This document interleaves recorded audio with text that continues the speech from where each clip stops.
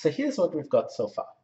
We know how the y-axis transform, and we're assuming that the x and time axes transform linearly.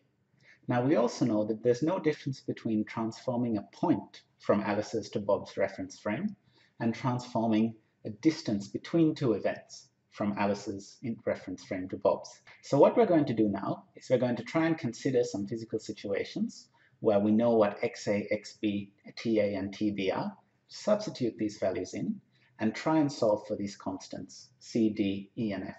Alice's and Bob's axes are initially aligned, and Alice is standing at her origin. Now Alice is holding a stopwatch, and at time TA equals 0, she starts timing.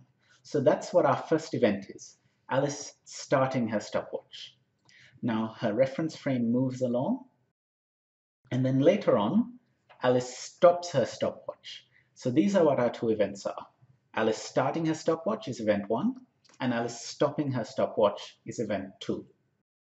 So the time interval between these events we'll call delta A in Alice's frame. Now the time Bob measures between these events we'll call delta TB. So now, in terms of V, gamma, and delta TA, delta TB, 1, what is delta XA? So if you asked Alice, in her frame, what is the difference along the x-axis between these two events? What would Alice say? Then what is delta XB? What would Bob measure in his coordinates? And how do delta TA and delta TB relate, knowing what we know about time dilation?